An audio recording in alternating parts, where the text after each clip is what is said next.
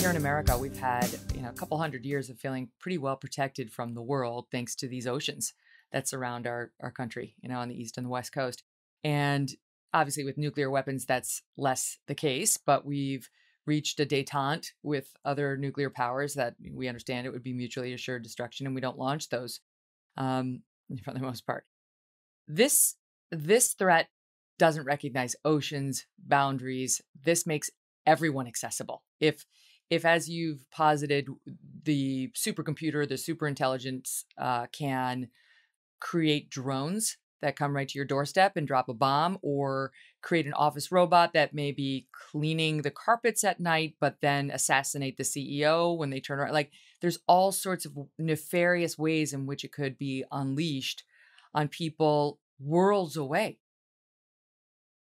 I think with respect to superintelligence, I think we're all kind of eggs in the same basket. At least with respect to this class of dangers that arise from the AI itself doing something that is on the line with its creator's intention. I think we have a common cause there to try to figure out how to align these systems. I'm reasonably hopeful about that. When I was writing this book of mine, I think came out in 2014, this was an almost entirely neglected field. It looked like we were moving towards developing the most important technology ever, and hardly anybody was thinking about what would happen if we were succeeding in this goal of AI. It's all along been to not just do specific tasks, but to make machines generally smart like humans. But it was like that was such a radical goal that the imagination exhausted itself in just conceiving of this possibility of matching humans, that it couldn't take the obvious next step, that if we reach that, we will have superintelligence, and then thinking about the consequences. So drawing attention to that was a big part of the reason for writing this book. But since then, there has now sprung up a kind of technical subfield of people doing serious research and actually trying to figure out how to align, arbitrarily capable AI systems by harnessing their ability to learn, to make them better able to learn and understand what our intentions are when we ask them to do something, or what to train them on specific tasks. That's crazy that was only 7 years ago that this wasn't even being discussed that seriously by those academics and so on who are now taking such a hard look at it. Meanwhile, this is probably going to be an industry that employs many of our children, grandchildren, and so on. Yeah, I think, certainly if there are advances in AI, it's going to have a big economic impact. It might be that if you get superintelligence, then the effects on employment will be, at some point, like if you have sufficiently generally capable AI, basically all jobs become automatable.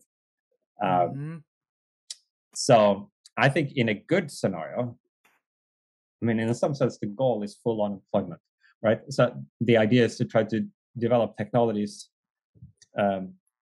so powerful that we don't have to do stuff we don't like to do. And so if you define work as the kind of things people have to pay you to do, then almost all of that could theoretically be done by a sufficiently capable AI system. For some tasks, it sounds totally unfulfilling. It sounds awful. Well, I think it would be a situation where we would have to rethink a lot of our assumptions about what it means to be human, kind of from the ground up. I actually believe that there would be some extremely wonderful possibilities that would be unlocked by this, but it would require a pretty grounds up rethink. We would, for example, have to find our dignity and meaning in life, not in what we do for a living or like being a breadwinner, but in other areas, in relationships, in hobbies, in things we do for their own sake, rather than as a means to some other end. But that I think would be a kind of a high quality problem to have for us. I think first we need to make sure we don't kind of crash into something on the way there. Well, and before we get to sort of the benefits, Let's talk about the possibility of a terrorist getting a hold of this technology if we create it or it creates itself from something we've created, or even an actor like China, which is very advanced in the AI field. And our defense secretary has made clear that this is an area in which we're equal. We're not, at best, we're equal with China. It's not like our military is so much more powerful than theirs. It is, but I'm just saying in this department, which is a potential security threat, they're on par with us, and they're working it, and they aim to be the world leader in AI. So, and we don't trust China for good reason. So, we do need to be worried about what they're going to create. Not to mention, as I say, somebody more nefarious like a terrorist actor. So, what is the likelihood of that? Well, I think at present, the West is ahead in AI, certainly in this kind of basic research of trying to develop general artificial intelligence. But it's not a huge lead. It's not like it's 20 years ahead or something like that. The field is very open. Researchers publish their findings, and so other teams can catch up within like 6 months or a year or so.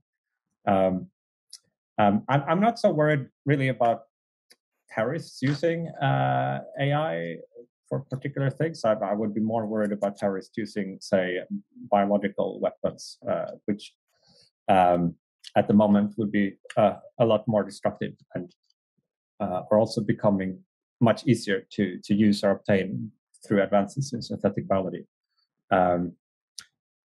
But it is plausible that AI will become one dimension of a great power competition, as it becomes an increasingly important both economic factor and also factor in national security. Because I know you've said that the first superintelligence to be creative will have a decisive first mover advantage, that there will be a lot of power in being the first one to come up with it.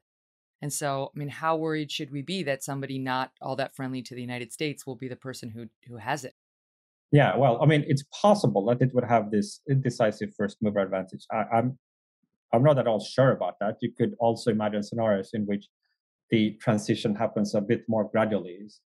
If it's not like an overnight or over week thing where you get from human to radical superintelligence, but suppose it takes several years, then you could easily have multiple labs or countries being more or less going through this transition in tandem, and you might then have a multipolar outcome. But yeah, I do think it's potential for exacerbating conflicts of different kinds, or empowering, say, despots to, make themselves more immune from overthrow by intelligence applications, surveillance applications, and so forth. That is certainly one concern.